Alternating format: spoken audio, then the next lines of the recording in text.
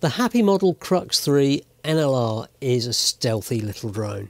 It weighs around 100 grams and you'll get about 15 minutes flying time on one of these 18650 lithium ion batteries.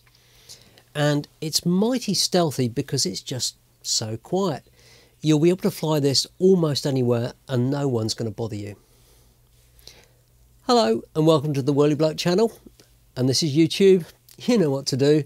Subscribe and hit the bell for more videos like this.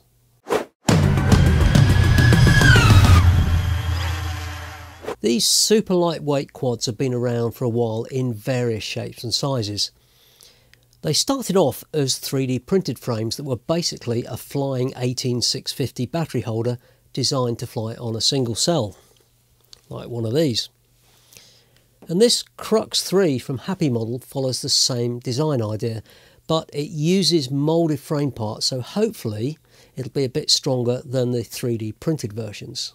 This comes in a GPS and non-GPS version. The GPS version is around $145 and the non-GPS version is a bit cheaper, that's $130. And I'll put links in the description so you can check out the latest prices. This frame is basically an 18650 battery holder that's fixed to a top and bottom moulded plate. And there's a couple of 3mm carbon arms. These are continuous through here and they're squished between them. The flight controller is a toothpick style all-in-one F4 board with 5A ELRS ESCs. And very conveniently, there's an ExpressLRS 2.4 GHz receiver on board.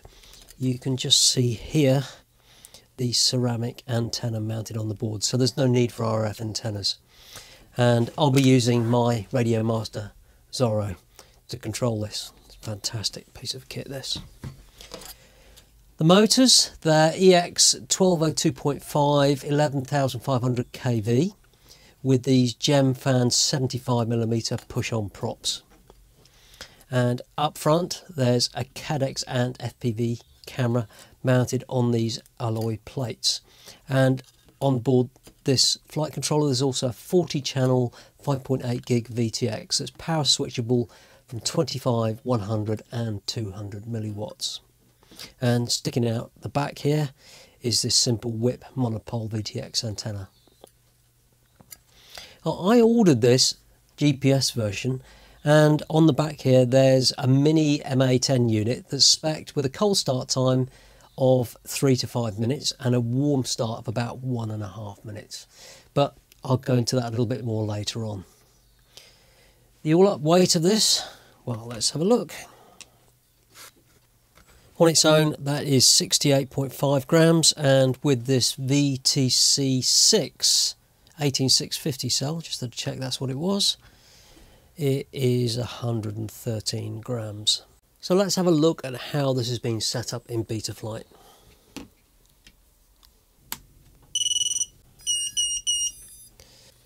So just check that's talking, that's good. And ports, we have got UART1 that's being used for GPS, that's fine, and UART2 is being used for smart audio for doing power switching. There's no serial RX on this because you've got an integral receiver on the board, an ELRS receiver. Configuration, this all looks pretty standard. The personalisation is there with the craft name. We've got the maximum arm angle of 180, which is perfect, which means you can arm when you're inverted. GPS is turned on and U-Blocks protocol selected. Everything else here looks pretty standard. Power and battery. Now this is the interesting one.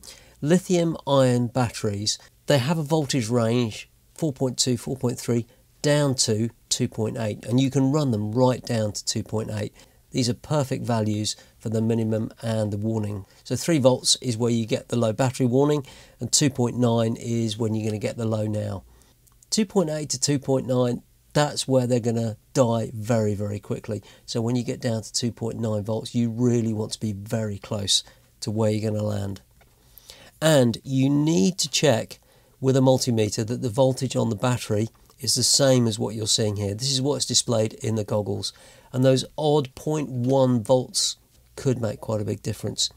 And you can adjust that using these voltage meters down here. You can think of these three adjustments here as fine, medium and coarse adjustment. I found on this particular quad that the voltage on the multimeter was spot on, within 0.05 of a volt to what's displayed up here. Failsafe has been set to GPS rescue, which is fine. Presets, don't worry about those. PID tuning, let's see what we've got here. The P's are pretty much double what the defaults are for Betaflight 4.3. Yeah, we're running 4.3, you can see up here.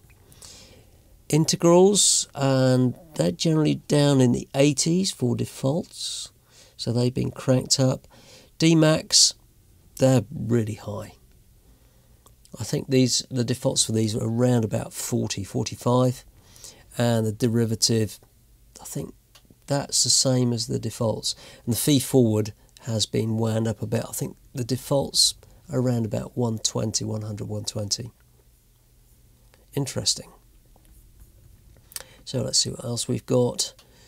Receiver adjustments, don't need any of that.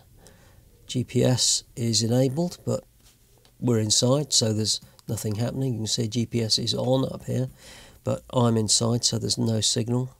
Motors OSD. Let's have a look at the video transmitter. So this is set up to start on raceband channel 4, which is fine, and the power settings are 25, 100 and 200, and it defaults to 200. It's going to be really interesting to see how this flies with these particular PIDs. Very high. Anyway, I think it's about time to get out and do some flying.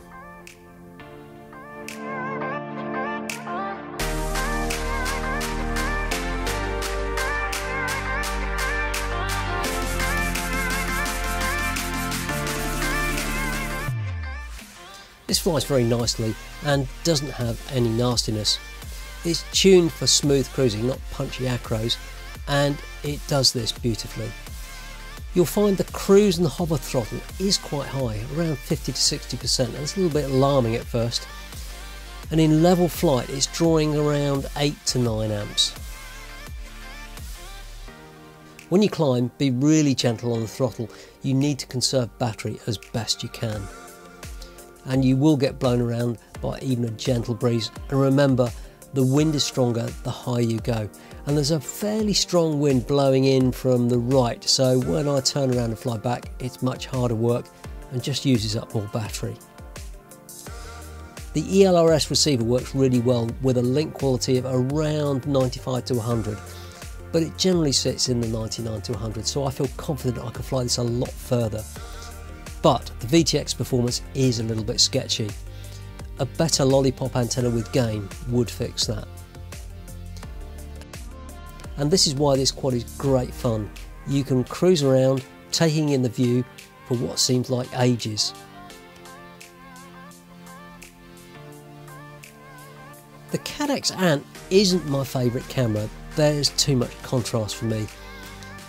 And it does seem strange flying analog with all this noise. I'm so used to digital now and being able to see pretty much everything. I've sped up bits of this footage because this is actually more fun to do than it is to watch.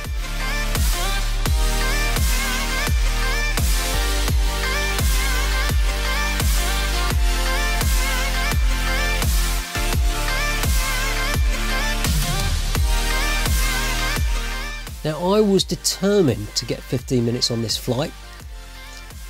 Previous flights were all around 12 to 13 minutes. And I was determined to get 15 minutes on this flight, being really gentle. And I think I would have got there if I hadn't backed into that pesky tree.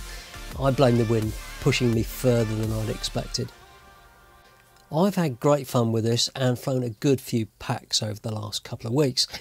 But there's a few things I'd recommend if you plan getting one, and a few things to be wary of. The reason this is so light is because the frame weighs practically nothing, which means it's not that strong. So don't go flying into things like you would do with a 5-inch quad. It'll break pretty easily. The arms are okay, but the frame is quite fragile. And I've noticed a crack appearing just down here. But fortunately, there's a ready supply of parts. My local supplier in the UK carries various frame parts. In fact, you can buy a complete frame for this for around $10. That way, you've got all the spares in one go. These battery terminals here, they have a habit of disconnecting from the battery. They're sprung, as you can see, but I'd recommend checking them and bending them out a bit if they feel a bit loose.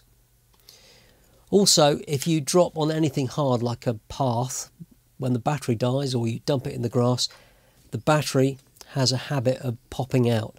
And although this has got a buzzer just down here, that'll only work when the battery's connected. And this is so small, it's incredibly hard to find in the undergrowth. I've been putting some tape around the battery, just tape it around there to stop the battery popping out. The ELRS range on this is very good, but this monopole whip antenna for the VTX isn't great. I'd probably put a nice mini circularly polarised lollipop antenna on the back, something like this. It'll fit in there and you can just have it mounted up on the back. It'll be very easy to fit. Now, this is marketed as a long-range drone and the GPS version might seem like a really good idea. But to be honest, I wouldn't want to fly this too far because when lithium-ion batteries are near the end, they suddenly die and there's no way that this will get home with rescue mode. Also, acquiring satellites takes ages, and while it's sitting on the ground waiting, it's drawing about 800 or 900 milliamps, which is just eating into your flight time. I got fed up waiting, so I disabled GPS while I was out recently. Plus, if you dump this under a large tree or something and it loses satellites, you can't just arm it and fly it back. It's really annoying. So, I'd recommend you get the non-GPS version and save a bit of money and I guess a bit of weight. Really, GPS has limited value on this. And finally, check and calibrate the voltage displayed in Betaflight using a multimeter. Those few 0.1 volts it may be out could make a lot of difference in flight time, especially when you've flown out a bit further than you should have done. The battery's very low. This is great fun. It's so quiet and stealthy, no one will know you're out there and you're not going to be bothered by anybody. I think if you remove the GPS to save some weight, fitted a better VTX antenna and use VTC6 18650 cells, you could easily get 15 minutes flight time. But don't go doing punch outs and acro. You need to be really gentle and smooth on the throttle to get those long flight times, and keep a very close eye on the battery voltage. When it gets down to around 3 volts, you need to be close to home, and after 2.9 volts, it'll drop like a sack of bricks. As always, thanks for watching, and if you found that helpful, why not subscribe or buy me a coffee? There's all the usual social media links in the description, and you might find something useful over here as well. I'll see you next time.